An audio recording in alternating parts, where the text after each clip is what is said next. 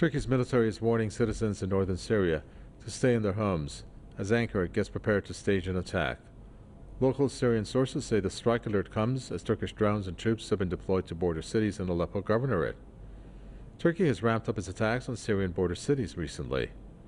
3 Syrian military personnel were killed and 6 others injured in Tuesday's airstrikes on the outskirts of Aleppo. Syrian military sources say the strikes are part of Turkey's long-running efforts in support of terrorist groups in the country's north. Damascus has responded by targeting Turkish bases and armed groups inside of Syria. It has vowed not to let any attack on its army positions go unanswered. Mohammed Ali is our correspondent joining us from Damascus to tell us about the latest on this story. Ken Stone, Hamilton Coalition to Stop the War, also joins us from Hamilton, Ontario, to give us an analysis. Mohammed Ali, tell us more about what has occurred at this point. Has the operation actually gone into its full intensity, or has anything happened yet? Yes, so far, no Turkish military ground operation happened in northern Syria. What happened yesterday was that, according to an official military source here in Syria, there were attacks by the Turkish Air Force on Syrian army positions around Ain al-Arab, Kobani, at about 2:37 in the afternoon PM local time, which led to killing 3 Syrian army personnel and injuring 6 others. They were taken to the hospital inside Kobani itself. The Syrian army forces responded to the gunfire, causing, according to the military source, also inflicting damages and also causing human casualties in those Turkish positions, and also destroying some of them. The Syrian army statement confirmed that it will respond to any attack on all front lines. This is definitely a very significant development happening there. Perhaps this is the first time we see direct targeting between both the Turkish side and the Syrian side. Yesterday, some mosques on the Turkish side of the border announced using their speakers calling on families to stay indoor and that there will be some kind of a military operation. But this did not happen, because following that, the governor of Gaziantep in Turkey, Davut Gül, said on Twitter on his account that the announcement exceeded their purposes and that the situation is normal and there's nothing outside the routine. So no military operation on ground, but attacks and strikes from Turkey continue, not just in that part of Syria and the northern countryside of Aleppo, but also in the northeastern part of Syria, as also the Turkish troops and Turkish-backed terrorist groups are attacking the Aluk water pumping station, which is affecting also the civilians there. Okay, why is Turkey attacking Syrian positions?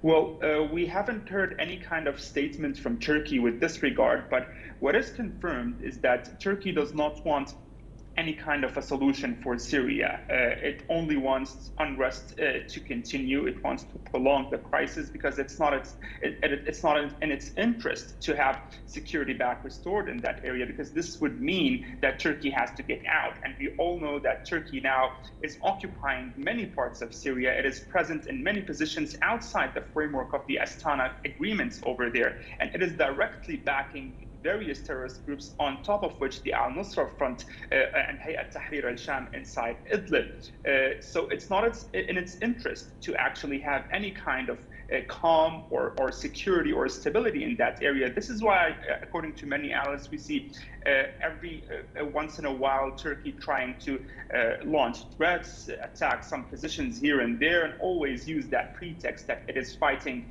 the so-called Syria's democratic forces and that which they consider as terrorist groups. But eventually, what is very clear is that it does not want security back in Syria, and it's doing its utmost efforts to keep the situation unstable.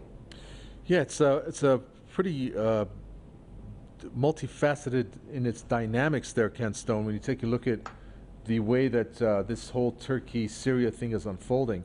First of all, tell us what your reading is about how Turkey stated aim is to go after these so-called SDF forces, which are U.S.-backed Kurdish forces, I believe, also included within that context.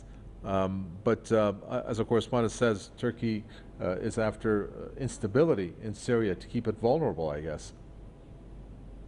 Well, in my view, it's a very unfortunate development that Turkey has unleashed these attacks, these aerial attacks and attacks through its proxy forces inside Syria on the Syrian government, especially as Syrian army soldiers were killed and wounded. This is very serious, and there hasn't been a showdown like this since back in 2020 when there was a confrontation between Syria and Turkey over Idlib, in which 33 Turkish soldiers were killed. Lately, I think it's unfortunate because lately the Turkish government has been making moves and issuing statements indicating that it wanted to resolve the conflict between itself and Syria, and it recognized the sovereignty of Syria and its territorial integrity. And when Mr. Putin mentioned on August 5th, just a week or so ago, to Mr. Erdogan that he wanted Mr. Erdogan to work with President Assad to resolve the fighting in Syria, Erdogan responded saying he was in favor of that. And in fact, that the Turkish government had made contacts, for example, at on the sidelines of the non-aligned meeting, the two foreign ministers, Mr. Çavuşoğlu and Mr. Al-Mahdad from Syria, had had talks. And apparently, according to Erdogan, the intelligence services of both countries had also had contacts. So it was looking as if, in recent weeks, that Turkey was moving toward a reconciliation with Syria and reestablishing diplomatic relations. But then these events happened in the last couple of days, which dash our hopes for a peaceful solution. Now, you asked, what is you said that it's a very multifaceted situation in Syria. And I think, from 35,000 feet, the big picture is that what's keeping everything unstable and keeping all the parties at each other's throats is the presence of the U.S., illegal presence of the U.S., the illegal occupation of the U.S. of the entire 1/3 or almost 1/3 of Syria east of the Euphrates. The U.S. is sitting on the oil. It's stealing wheat and other resources from that part of Syria. But that's not the big picture, I think. That's only part of the big picture. The big picture is the U.S. is there to destabilize the entire Syrian theater of war, and of course Iraq as well. And by the United States occupation, by linking itself, by allying itself to parties, Kurdish separatists actually, who want to cause trouble for Syria, they are stirring the pot, and they are preventing a solution, a reconciliation between Turkey and Syria. So the big issue is the U.S. has to get out of Syria, and soon. And the sooner it gets out, the sooner the problems can be resolved between Syria and Turkey.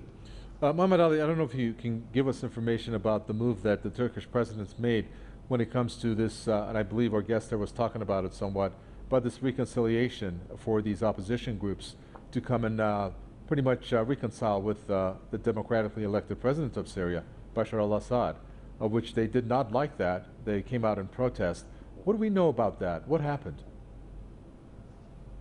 Yes, there was no statements, official statements, of course, from the Syrian side on that.